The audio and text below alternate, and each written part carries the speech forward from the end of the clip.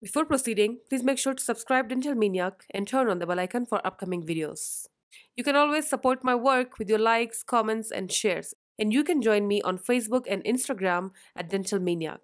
For images and transcripts, please visit my Patreon page, the link for which is given here above. Hello and welcome to the very first video of Pharmacology series. In today's video, we'll look into the routes of drug administration. Medicine administration is a core responsibility of a healthcare professional in healthcare settings. The way in which medicines are administered will to some extent influence their clinical benefit and whether patients experience any adverse effects. There are two main factors which determine whether a medicine will reach its intended site of action in the body or not. These factors are the bioavailability of the drug and how it is given, that is, the route of administration of a drug, the focus of today's video. The bioavailability of a drug is the proportion of a drug that reaches the systemic circulation and is therefore available for distribution to the intended site of action.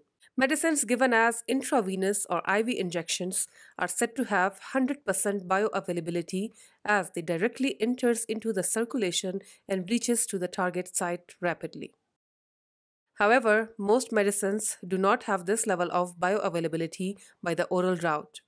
So the dose given orally for any desirable effect is usually given in a higher dose.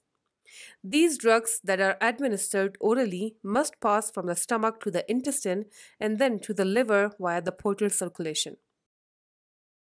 Much of the drug dose is reduced via metabolism by gut flora or digestive enzymes of the liver before they can even make into the general circulation. This phenomenon is known as the first pass effect. The first pass effect refers to the combined effect of metabolism of the drug by the liver and in the gut, hence reducing the bioavailability of the drug given orally. Let's draw a graph and look at the bioavailability of drugs given orally and intravenously. The bioavailability of a drug when given intravenously will be 100% as the drug directly enters into the circulation. The bioavailability then drops down over time. However, the bioavailability of a drug given orally will be 0% initially, which will then raise progressively but not to the extent the IV, and then it will drop down over time just like the drug given intravenously. Looking into these most basic concepts, it's really important to keep those 5 rights of drug administration in mind before prescribing any drug. These 5 rights are the right patient, the right drug, the right time, the right dose, and finally the right route. A route of drug administration in pharmacology simply means the way by which a drug is taken into the body. This route of administration, as well as the formulation, that is, the type of the drug, whether it's a tablet, a capsule, or liquid, can highly influence the bioavailability of a drug. The route of drug administration is divided into 3 main types of enteral, topical, and parenteral routes, each of which has further subcategories. Let's begin with the enteral route.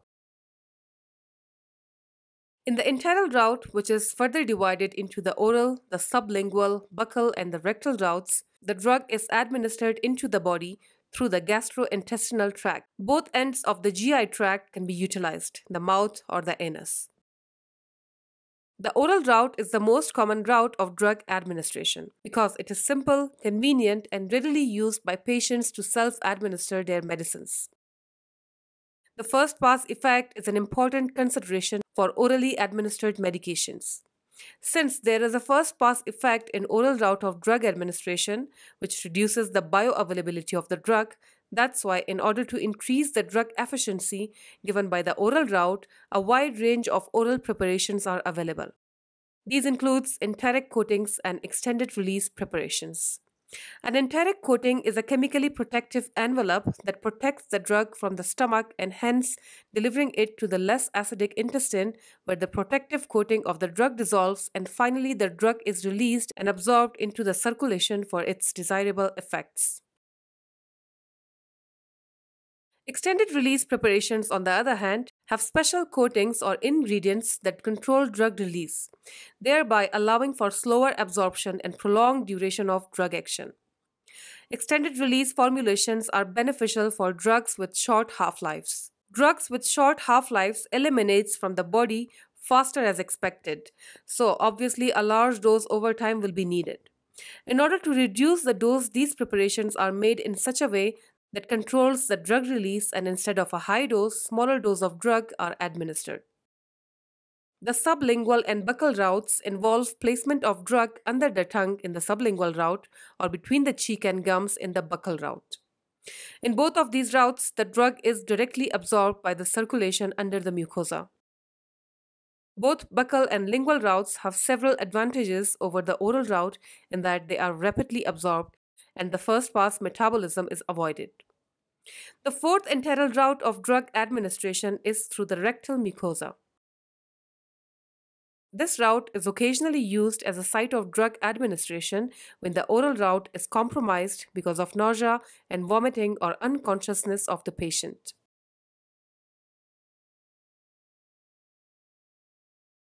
The second main route of drug administration is the topical route. The topical route is administration of a drug through the skin or through the mucous lining of body orifices.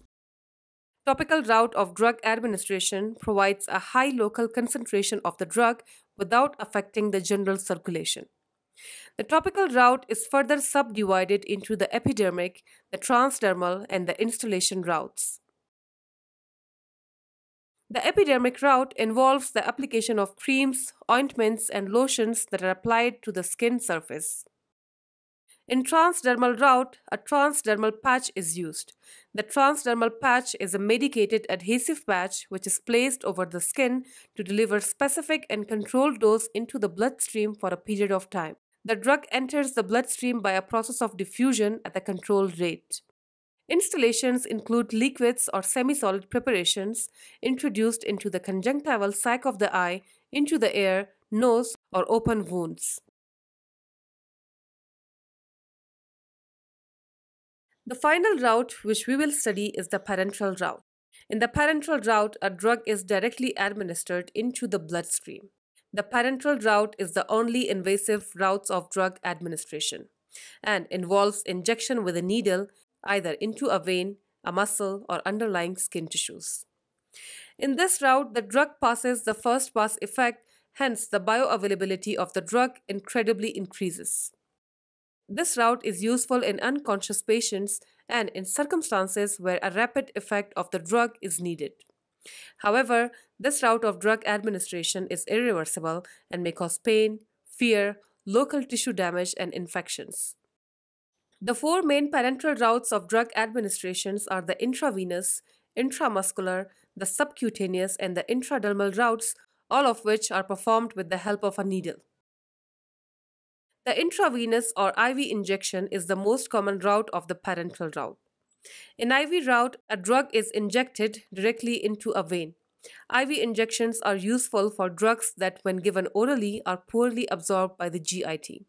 This route permits rapid absorption of a drug. The intramuscular route is injection of drug into the muscle. Based on the drug formulation, drugs given through the intramuscular route can be either absorbed slowly or quickly. In the subcutaneous route, the drug is injected into the subcutaneous tissue. The drug absorbs via simple diffusion and is much slower than the intravenous route. The risks of hemolysis or thrombosis observed with IV injection is minimized in the subcutaneous route of drug administration. The intradermal route involves injection into the dermis, which is the more vascular layer of skin lying under the epidermis. Another route of drug administration which is worth mentioning here is the inhalational route. This route provides rapid delivery of drug across the large surface area of mucous membranes of the respiratory tract and pulmonary epithelium. This route is convenient for patients with respiratory disorders such as asthma or chronic obstructive pulmonary disease, as the drug is delivered directly to the site of action, thereby minimizes any systemic side effects. So this was some basic concepts of pharmacology in a nutshell. I hope you all enjoyed the video. If you really liked the video, please give a thumbs up, subscribe to the channel, share the video, and comment if you have any questions or suggestions. For updates on upcoming videos, please turn on the bell icon so that each time a video is uploaded, you get a notification. Thank you for watching.